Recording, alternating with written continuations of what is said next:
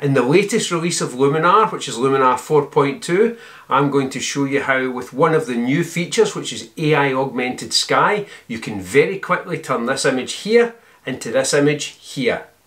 Let's dive right in. Okay, for this example, I'm going to use one of the new features in Luminar 4.2, which is AI Augmented Sky. And what this does, within the object selection, I can choose any of these items here and they will be placed against the background sky. For this image, however, I am going to use Planet 3. And you see that drops in nicely, no masking, nothing is appearing round about it. So what you can do as well is if I decide that's too big, I can shrink it down and I can move it around over here or bring it back there. But for me, I am going to leave it in the middle here. Just take that up in size ever so slightly. And I'll place that there because that suits this image perfectly. Then click Place Object. I'm also going to edit the mask here. So I can go in here, use a brush, radial mask, gradient or luminosity to edit this. For this example, I'm going to use the brush. And I'm going to use the erase with softness at 100 and opacity at 100.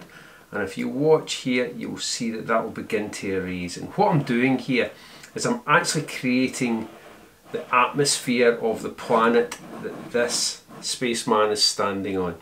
So that there for me looks okay. I may take it back in slightly. So again, using the mask and the brush and in paint, I can paint back in.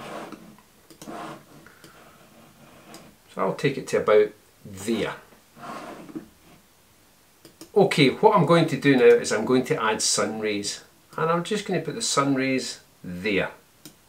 Then I'm going to place the sun centre and place it behind the astronaut, just roughly about there. Increase the penetration slightly, the overall look, and the amount. Just around that, just to give this effect in here. Next thing I'm going to do is I am going to stamp this layer, and I'll show you why I'm going to stamp the layer. Create a new stamped layer. Within this new stamped layer, I'm going to go back into AI Augmented Sky and I am going to choose another object. And in this case, I am going to go for birds 3.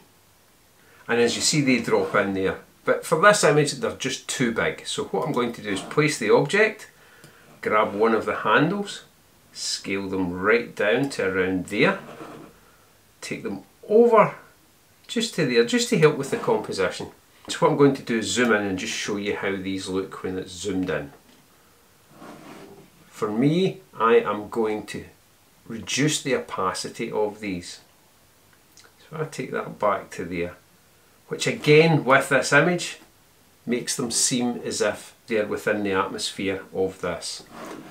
Next thing, close that, go into sun rays, and we're going to double the sun rays here. So I'm going to pull the amount up, then I'm going to place centre, sun centre, and I'm going to put it in about there, and I'm just going to tweak this slightly. So I may take the amount up,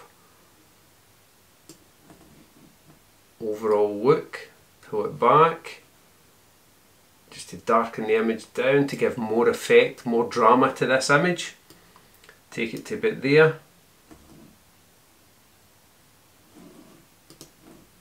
And that for me is the image done.